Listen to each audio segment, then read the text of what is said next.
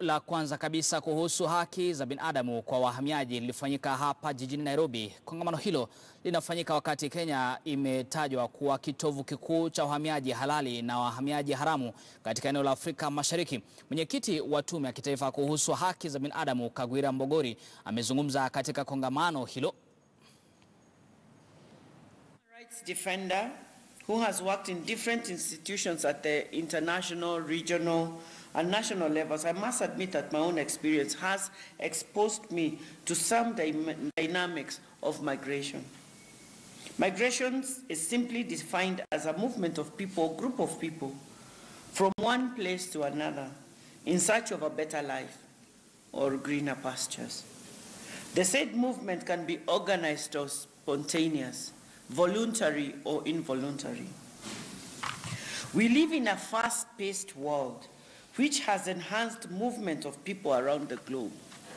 This world is a global village where increased movement of people has been fortified by factors such as technological innovations in transport, medical care, education, housing, growing economies, increased democratic space, but also poor governance, civil wars, bad politics, poverty, and unemployment, among others.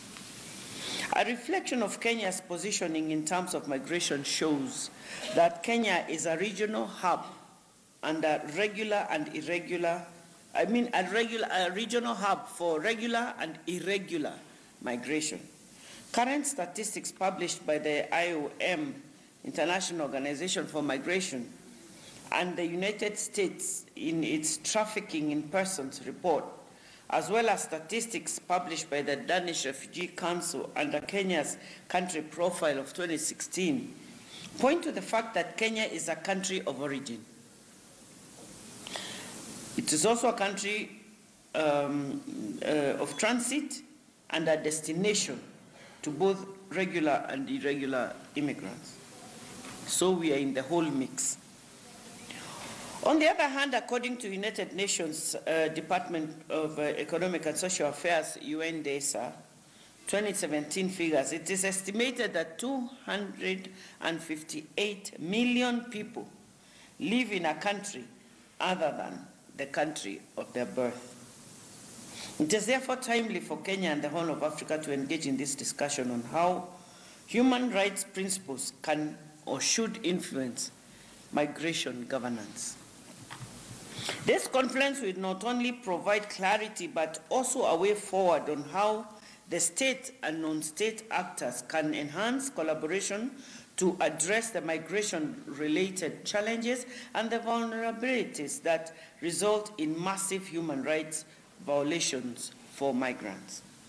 Ladies and gentlemen, it is my hope that this conference will enable all stakeholders and participants to engage soberly and candidly on the subject of human rights and migration governance. I encourage all of us to allow comprehensive discussion on how the state and non-state actors can effectively identify any existing gaps and give recommendations that will enhance migration governance through enhanced coordination and collaboration among key stakeholders and reduce instances of violations of migrants' rights. As Kenya's national human rights institution, our commission is implementing projects on migration, governance, and human rights by working closely with state and non-state actors in the country with the aim of mainstreaming human rights principles in migration governance within our country. This would not be possible without the support of the GIZ Better Migration Management Program. In addition, the Commission works closely with the government of Kenya using different strategies in different platforms in order to ensure the promotion and protection of human rights for all. It is notable that often migrants are frequently forgotten in key discussions by states due to historical injustices and prejudices that accompany the title or name migrant. I'm sure all of you have seen, possibly on social media, clips of migrants being tortured, beaten almost to their death. Kwingineko